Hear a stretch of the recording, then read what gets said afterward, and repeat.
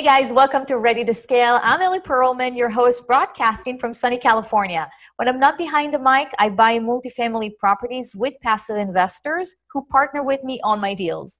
If you're thinking about investing passively in real estate and want to learn how to evaluate a deal, I created a free guide that walks you through the top 5 critical deal components any passive investor must examine. You can find it on my website, ellieperlman.com. So my guest today is Bob Fraser. Bob has been in real estate and finance for over 20 years now and is the founder and principal of Aspen Funds. Bob focuses his investments on residential mortgage notes and has purchased more than 1,000 notes throughout his career. Prior to that, Bob launched a tech company back in the 90s and later transitioned to finance and investing and became the CFO of several organizations and even ran a hedge fund. So Bob is a magna cum laude graduate in computer science from US Berkeley and former Ernst & Young Entrepreneur of the Year Award winner. Wow, that's a very impressive background, Bob. Welcome to the show. Well, welcome. Do you mind? So obviously you have a very, very impressive background and you're a very established and well-recognized entrepreneur. Can you tell me and the listeners a little bit more about your kind of, your background and how you started investing in notes? Sure. Well, it goes way back. You read, I was a computer science major from Berkeley. So I was Mr. Code. I loved writing code. Right? Nothing as beautiful as a great piece of code. It's like poetry. And so there I was in my little cave and got this business idea, talked to mom and convinced mom to put some money in. And we started in my attic with my sister-in-law and about 5 years later, end up with $44 million in venture capital and, largest venture capitalized business in the Midwest and incredible growth rates. And then we got caught in the dot-com wreck and right before our IPO. So end up losing everything. And, but I got what I call a street MBA, they're really good, but they're a lot more expensive, so I know what you mean. MBA owner, MBA holder, which is great. I encourage all my kids to go get MBAs. And so that really was very foundational for me to understand market cycles and understand how to raise money and these kind of things and kind of levered that into CFO work for a number of nonprofits and other things, and then got into real estate after having 2 encounters with the stock market, where I said, you know what, I don't want to be in the stock market anymore. I don't want to make money in the stock market or have, stocks. I really want something a little more stable. And then met my partner, who's a real estate guy, and he had lost everything in the 2008 crash.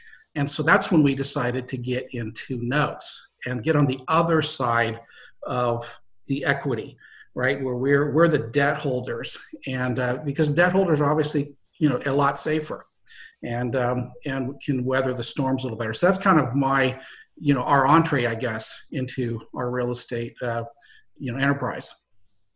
Got it. So yeah, let's talk about residential mortgage notes. What are they exactly?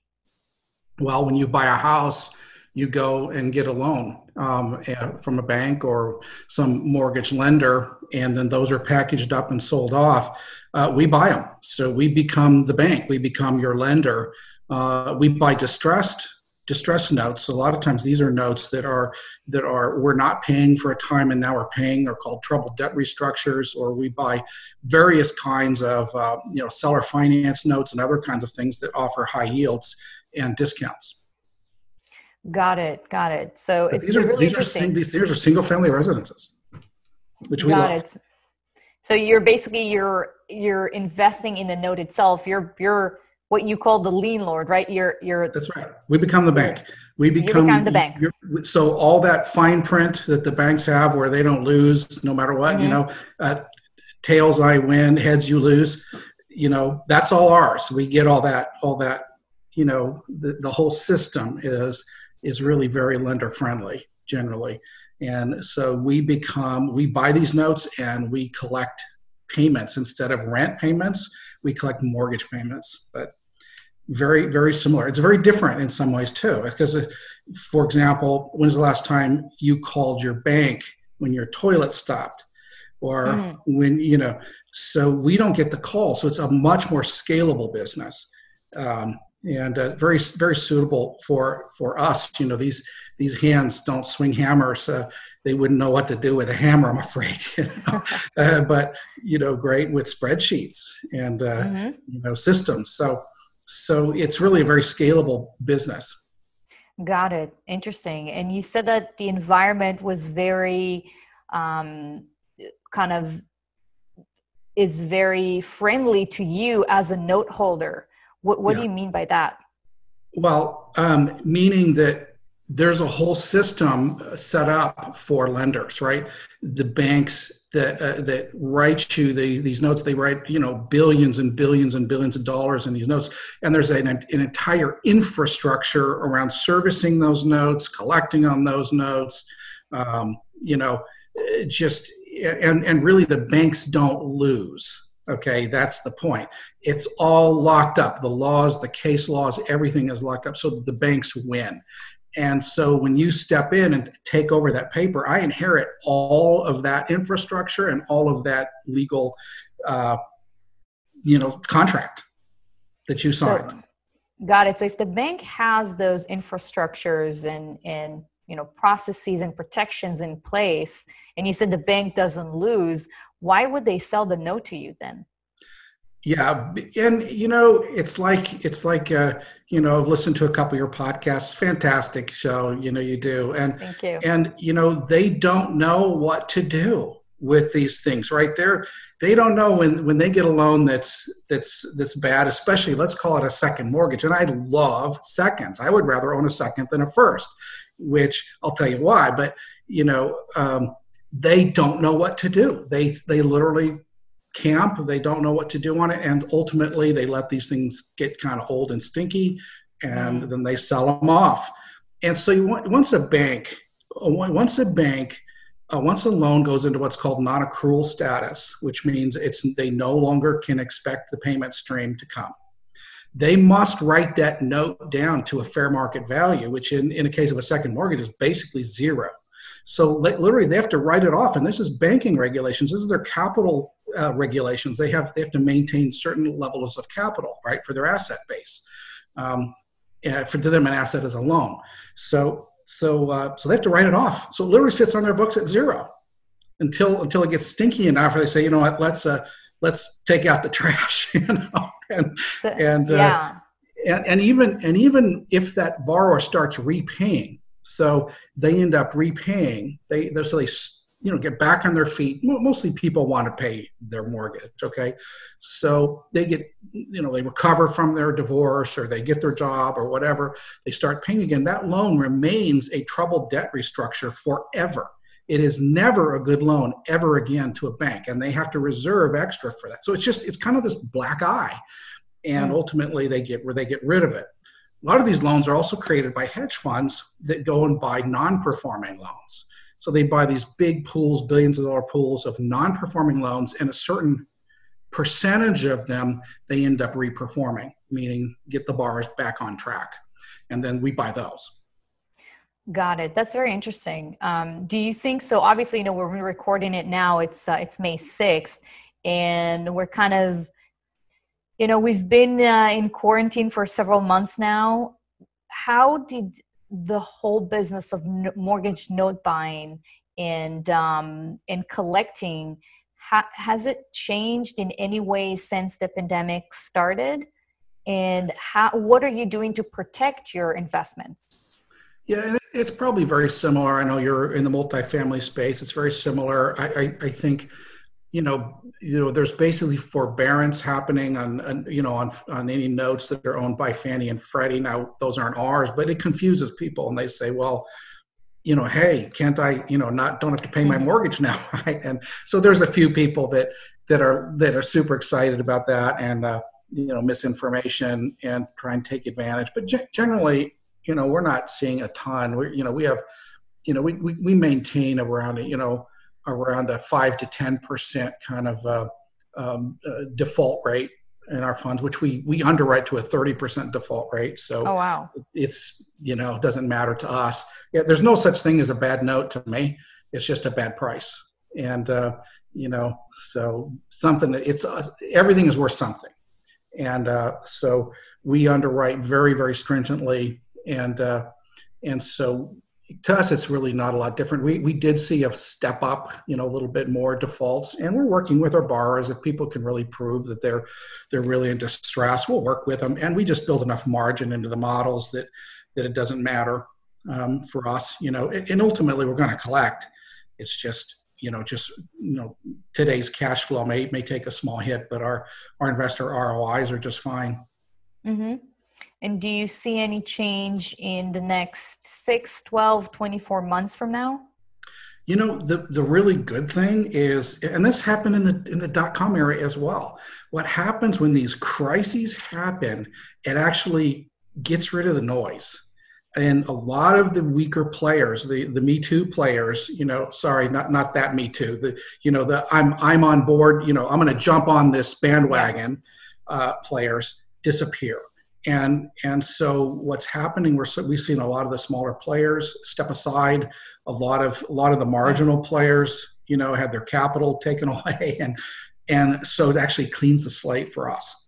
And we I saw in the dot-com era in my business, the largest company in the space ended up cleaning up the entire space and taking almost all market share for the business I was in.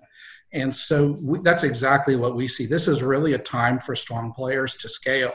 And we have a ton of interest right now in institutional capital because of our models are so robust and our track record is so good, that are very excited about putting lots more capital to work with our firm. So there's a lot to be said about just your history, right?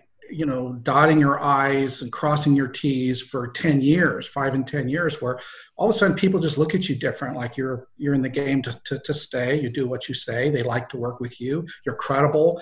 And when you're standing and everyone else is not, they're looking at you like, hey, what's going on? Why are you standing? And tell me about your models. And so you can become super attractive. And that's kind of what's happening in this time right now. So we're seeing it actually as a positive.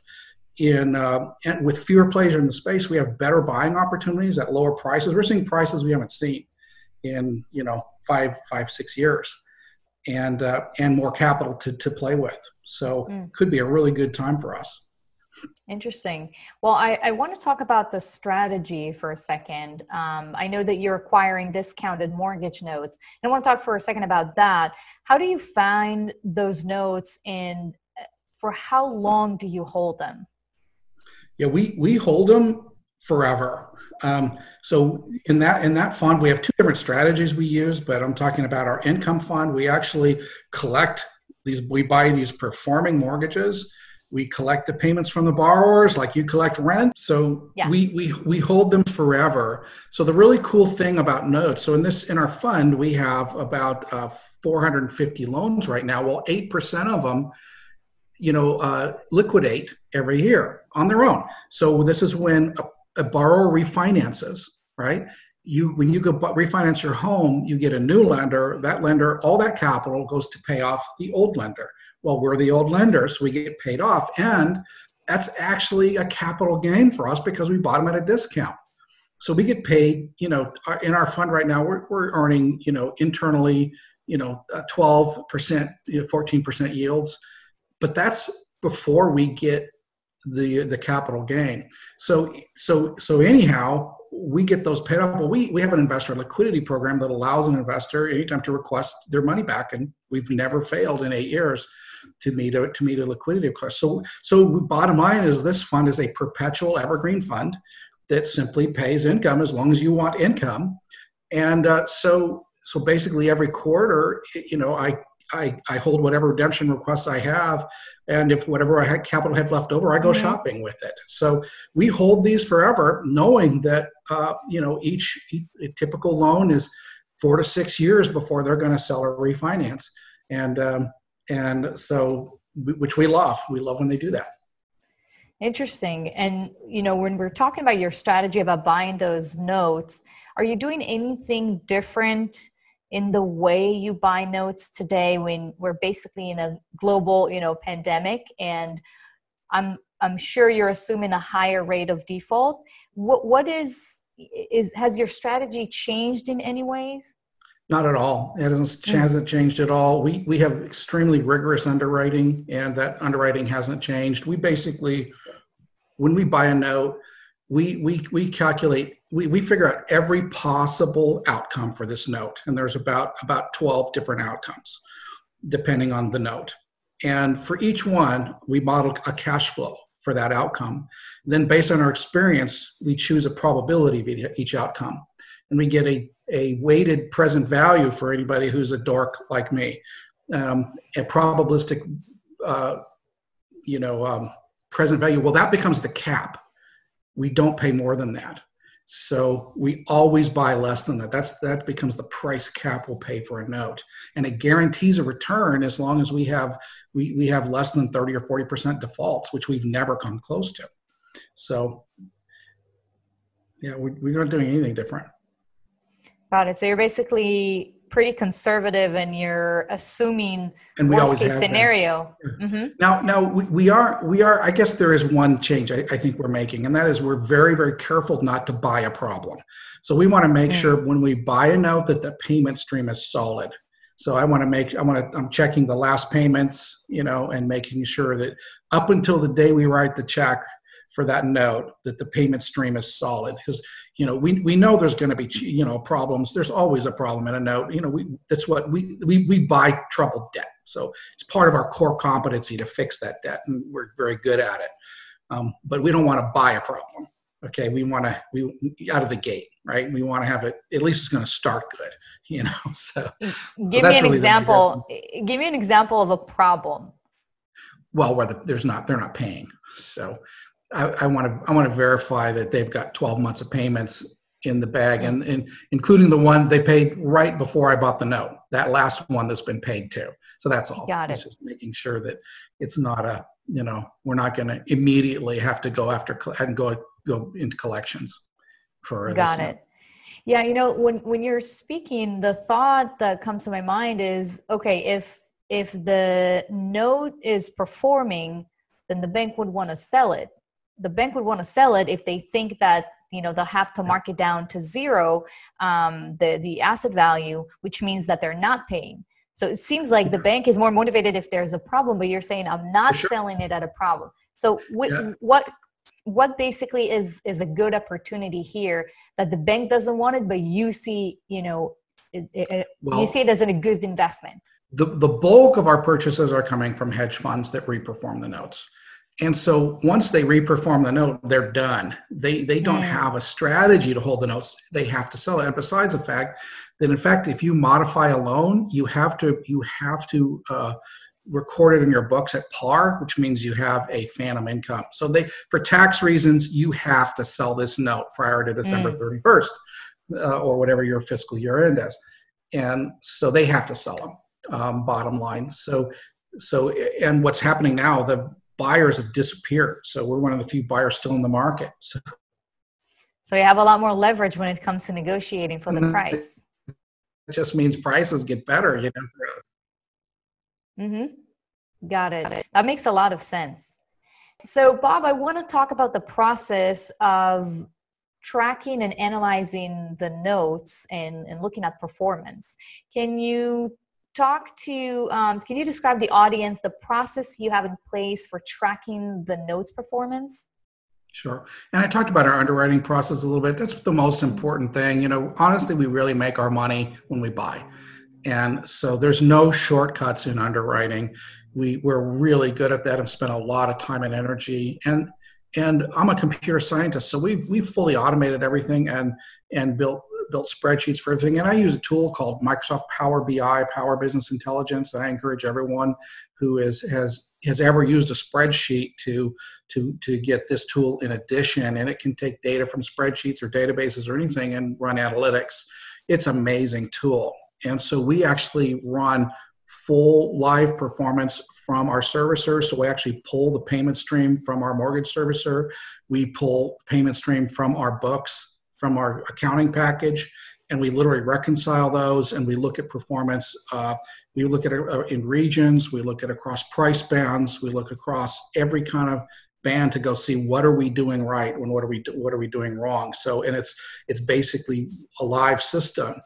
So there's, it's really gives us an edge for sure, is doing these kind of analytics.